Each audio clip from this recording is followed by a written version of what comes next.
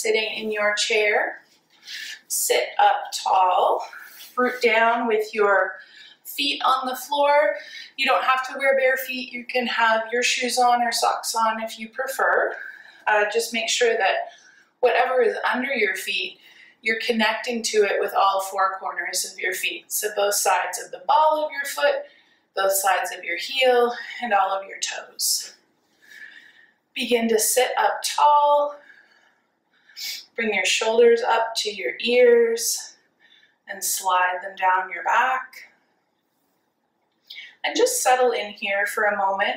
If you want, you can rest your back against the back of your chair, or you can sit up tall and find a comfortable seat that way. You can find your gaze down at the floor. You can keep it at the screen if you wish, or you can go ahead and close your eyes. So just begin to settle into the natural rhythm of your breath. So however you pull the air into your body through your nose or your mouth, just find yourself in a natural rhythm here. Allowing yourself to settle in, to just allow us to communicate with our nervous system, with our mind, our body, our spirit, that we are going to move into a gentle yoga practice today. Anything that's going on in your life outside of our space will be there when you finish. So just let it be there. Letting your breath draw you into your seat, draw you into this moment in time. Just really allow you to arrive. You can pick up all 10 toes if that is comfortable for you, and then just begin to place each toe back down on the floor as much as you can do that. This is a practice I have been doing for a long time, and I still can't quite do it one at a time. Keeping your spine long, whether that be against the back of your chair to begin or sitting up tall. Drawing that air in and out. We're going to add a technique to our breathing now. So as you draw the air into your body, just notice the pulling of the air in through your nose or your mouth.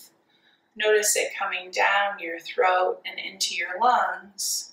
And then if you're not already doing this, see if you can expand your belly by pulling all of the air that you can fit into your body in.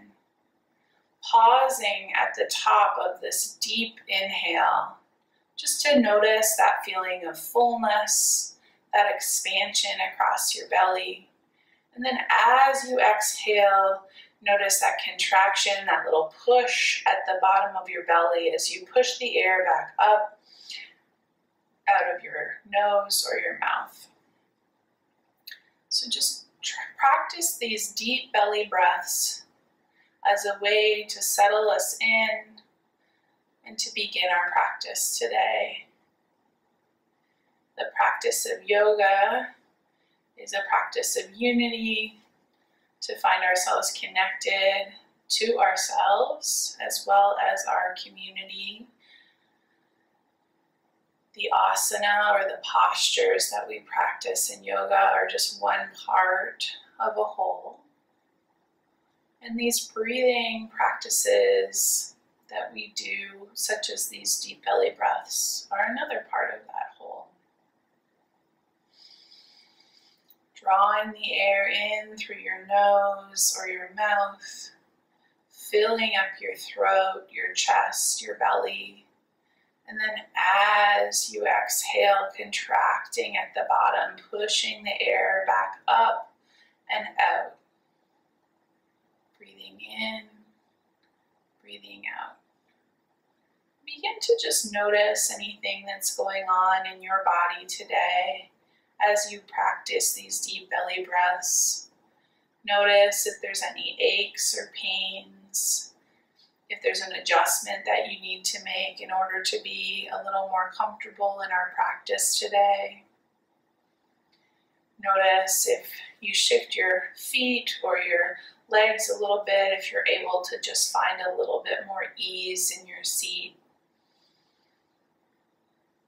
We practice yoga.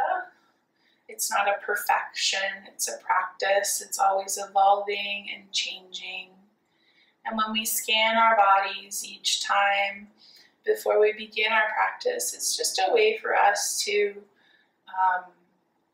continue to create that trust between our mind and our bodies, that we're letting our bodies know that we want to be aware of what's going on with them and that we will take care of them and make the adjustments that we need to make in order for us to find ease.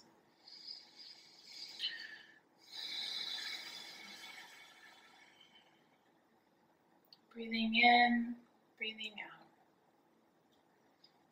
And then on your next inhale, just begin, if your eyes are not already, you can blink them open. Sitting up tall now, so if you were resting your back against the back of your chair, if it's accessible for you, bring your back off the back of the chair and just sit up tall, letting your shoulders slide down your back. You can rest your hands on your thighs or your knees, or if you do have a chair with arms, it's perfectly fine to keep your arms and hands on those armrests. So as you sit up tall, perhaps you would like to find a focus point, or in Sanskrit they would call a drishti, so a point of focus on the floor or in front of you, preferably something that's not moving so that you can keep your focus there. Rooting down in those feet once again. Perhaps you would like to lift up those toes once again.